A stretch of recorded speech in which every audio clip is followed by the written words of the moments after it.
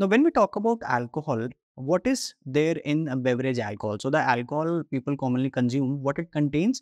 It contains ethyl alcohol or ethanol.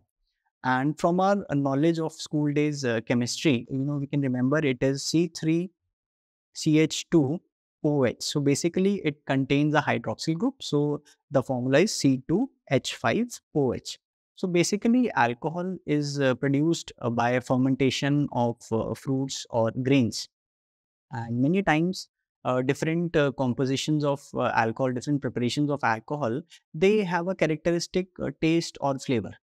So this characteristic taste or flavor is basically based on the method of production, which leads to certain congeners. So what are the important congeners which are there in alcohol, which gives that characteristic taste or flavor?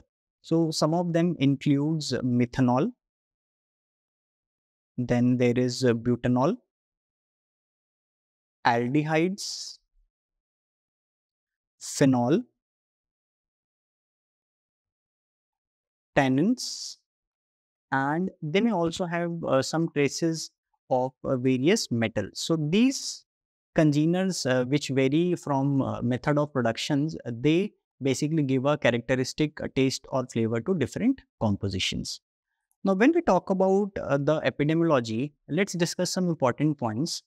The first is alcohol use disorder is in fact amongst the most common psychiatric disorders in the Western world. In fact, when we talk about all these substances, when we discuss them together, it is seen that in the Western world, it is alcohol which is the most common substance. Of course, in India, it is different. It is tobacco. We'll discuss about this.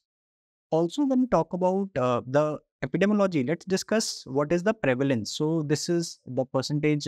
This prevalence is across various studies, and again, this data is again taken from Kaplan.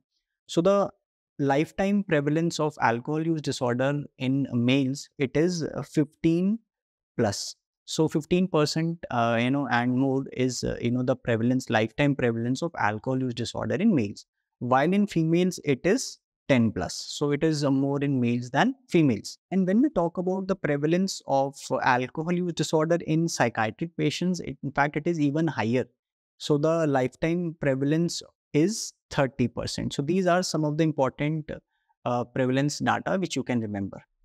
Now, when we see in which age group it starts, or what is the age group which has highest drinking frequency and quantity, it is seen it usually occurs in late teens to mid 20s. They have the highest frequency and the quantity of alcohol intake.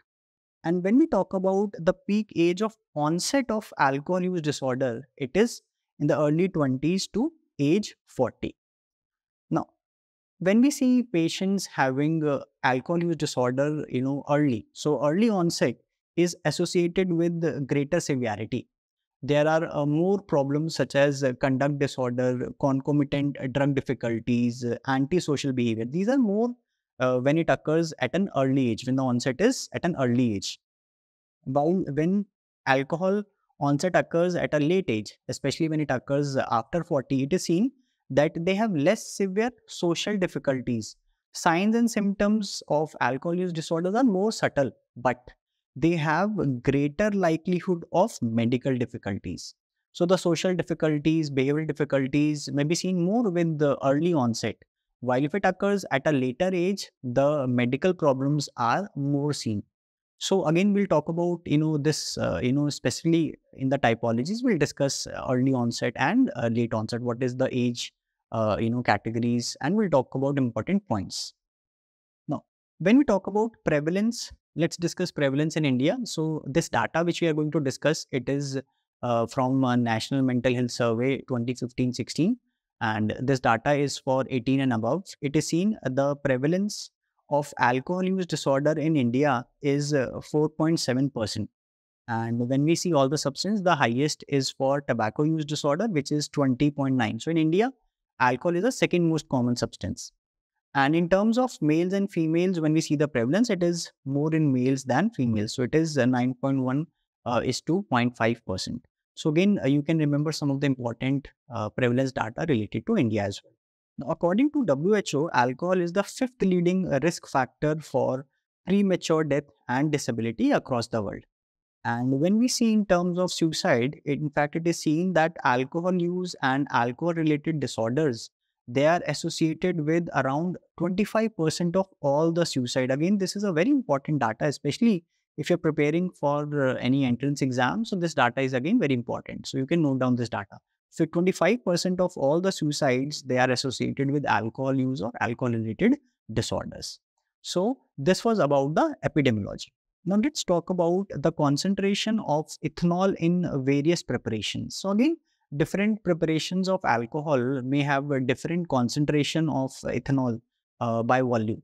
Again, it is very important to know some of this values, because whenever you take a history, it's not just you ask the patient that he's consuming alcohol, which type of alcohol, so that you can get an idea that what is the alcohol by volume present, and so that you can calculate the ethanol amount which he is consuming, which is important when you'll be managing the patient, so that you can give the corresponding dose of benzodiazepine for treatment of withdrawal. So let's just have a rough idea about some of the important concentration. So it is seen that in beer, the standard beer, the concentration of alcohol by volume is 3 to 4. In strong beer, it is 8 to 11%. In wines, it is 5 to 13, while in fortified wines, it is 14 to 20. In spirits such as whiskey, rum, gin, vodka, brandy, it is around 40%, and in Iraq, it is 33. So these are some of the preparations with their concentration of alcohol by volume. Again, it's important to have an idea about these concentration.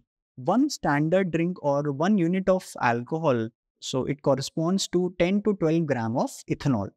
And just to give you a rough idea, again, you can read all these concentrations separately. Just to give you a rough idea, one standard drink is equal to one peg, that is 30 ml of spirit. So again, when you ask, how much, peg of alcohol is consuming, and so that you can, calculate how much standard drink of ethanol is consuming, so that you get an idea of how much total ethanol is consumed by the patient. So these were some of the important preparations and the concentration of alcohol by volume.